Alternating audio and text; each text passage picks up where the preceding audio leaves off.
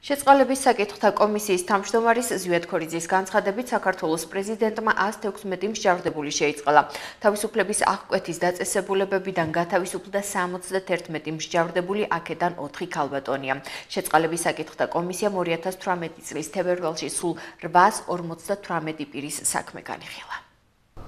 116 მსჯავრდებულიდან საპატიმრო დაწესებულებას დღესვე დატოვებს 73 მსჯავრდებული.